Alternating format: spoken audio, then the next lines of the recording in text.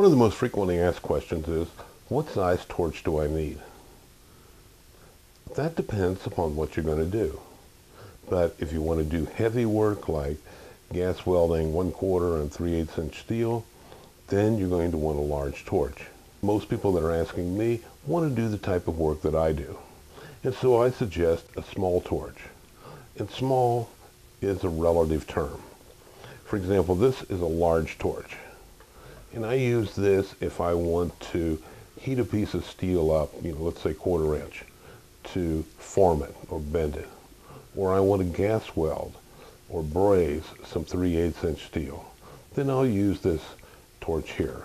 And this is a Victor torch with a short barrel, and it's got a number 3 tip on it. Really puts out a tremendous amount of heat. This is a torch that I use for most of the work that I do. This is a Victor Performer. Let's say it's a medium weight torch. This will take a number of different tips. So you could put, like this has got an 0 tip on it.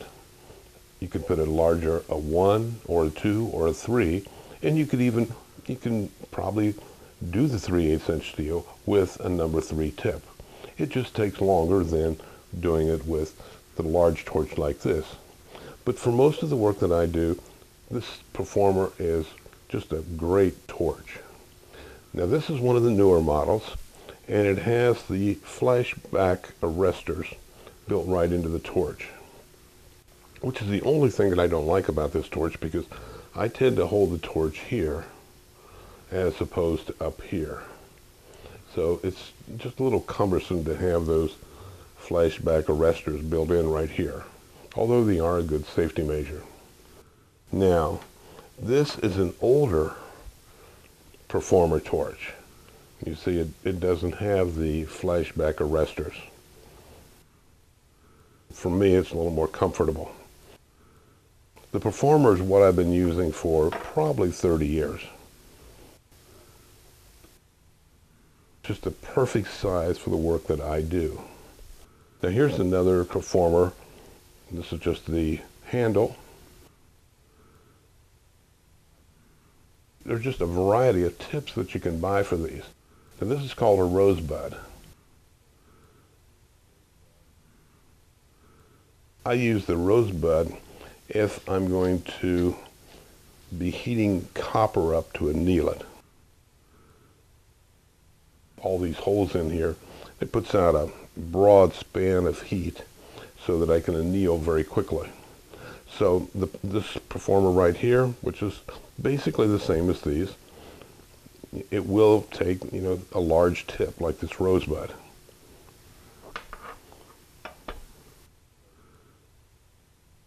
Victor, the other names that are most popular are Harris and Smith. All very good names in oxygen acetylene welding and brazing torches and tips. Now here's another torch that I like. You can see that it's a little bit smaller than the Victor Performer. One of the things I do like about this torch is that the knobs are up here. This particular torch is a uniweld. I believe this is a number 71. Most of the uniweld torches have the knobs down here, but in this case they're up here, which makes it very handy. This is a lighter weight torch, and the tips are somewhat smaller. So, just especially for very small detail work, I really like using this. Also, the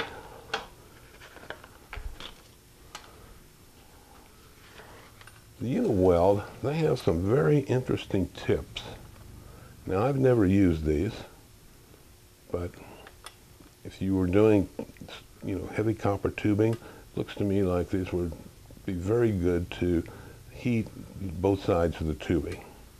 But as I say, I've never used these, but uniweld does have some very interesting configurations in their tips that I don't see in other torches. And this is the Henrob 2000.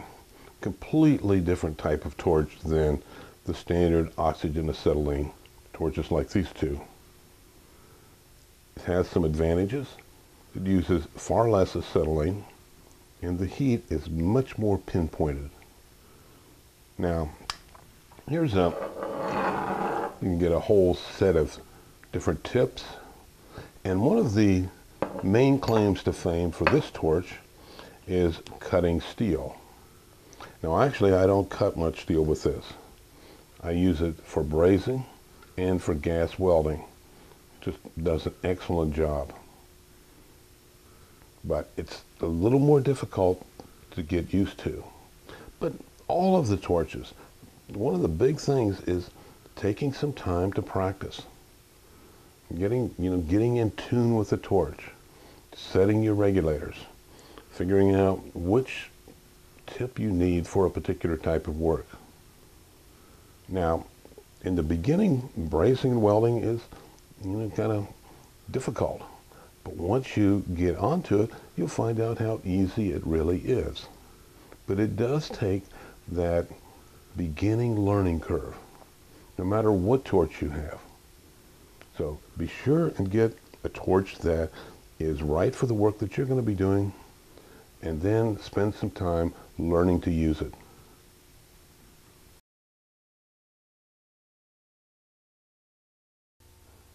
Once I did the choosing an oxygen acetylene torch video, I started thinking about this a little bit more, and I went back to the beginning of my first torch.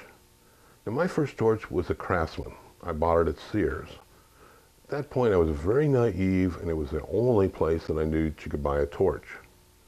Now, where I thought I was going to get the tanks, I have no idea. But I bought this Craftsman, and it was way too big for the work that I wanted to do. But I did some pretty nice work with it, even so. It wasn't until 1973 that I had changed locations, and I ran into this welding shop. And all of these people here had been welders, and they fixed me up with the Victor Performer. It was a very easy decision for me because it was the only torch they sold in that size range. So I appreciate what you're going through when you're looking at all of these torches on the internet, and they're all saying what great things that they'll do. And they probably will do most of what they say they'll do. But you have all of these choices where, for me, it was very simple. I only had one torch to look at, the Victor Performer.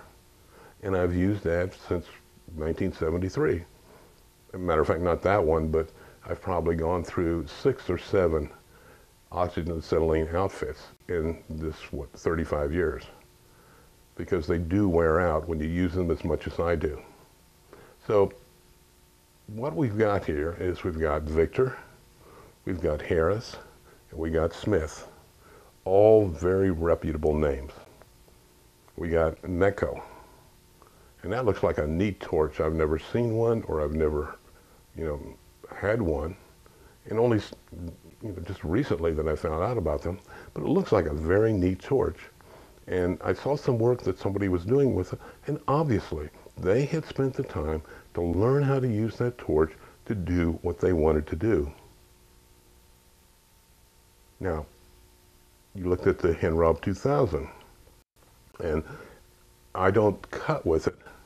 Something I do plan to do, but I don't cut with that torch. Don't cut steel. But I have spent a lot of time brazing and welding with it.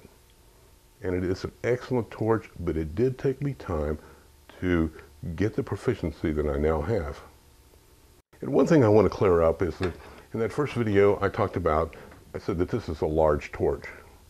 What I meant was that this is a large torch for my shop. Now, one summer I did structural steel, and we had torches that you actually had to almost hold in 2 hands. They were so big. So this is small compared to those. But for my shop, this is a large torch. So let's get into this a little bit more. For example, this is the Victor Performer outfit. It includes the torch, the cutting head, regulators, hose, and 1 welding brazing tip. It also includes a booklet. which I would suggest reading. It's got some very good tips in it. And whatever booklet that comes with your torch, I'm sure you'll find some valuable information there. So be sure and read it. If you take a look at my website, there's a section there titled Gallery. The pieces in that gallery, almost all of them were done with the Victor Performer. So it will give you some idea of the range that you can work with the Victor Performer. And the same is probably true of a Smith or a Harris in this size range.